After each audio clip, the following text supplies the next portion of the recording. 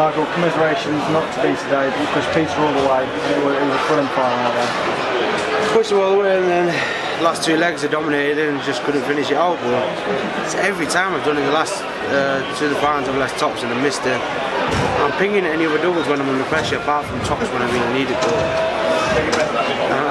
it's not bottling, it's just wanting it that much and throwing it that hard because you do want it that bad. Sat the first one on the wire, thought all you have to do is clip it in. Didn't, I flicked it. And that double 10 left behind, I thought it was in. I actually thought it was in, I was about to do backflips on stage. But no, it's one of them, it happens. In hindsight, do you think the slow start was a big factor in the end result? Every single final I've had it's a slow start, but no, because that bad of a slow start because I managed to get back and then called it back and I got in front. No, I didn't get in front, did I? I don't think I wanted to go in front, but I got it back to level and then, like I said, I had the 3 darts to win it, but it happens. He could have killed me easily and kept giving me chance after chance, and I was there to take him, and when he had the biggest chance, I missed him. We've seen you in this situation before, and we see how much it means to you in these finals. I think that's going to make it even better when you finally get over the line.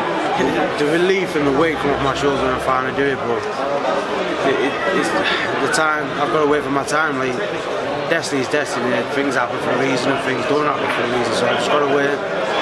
But when it does happen and when it does, there'll be no one happier than me when it does, and then hopefully it starts that run then of more and more. We've seen with Peter winning the world title, he's running a big run.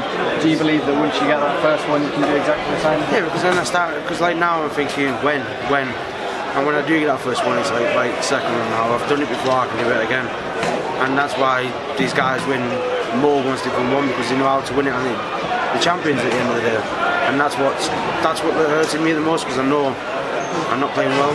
I'm playing okay, but I'm scrapping and fighting, but I'm giving myself chances where I just think if I play well I'll be fine. And I could have done anything different than last 2 legs.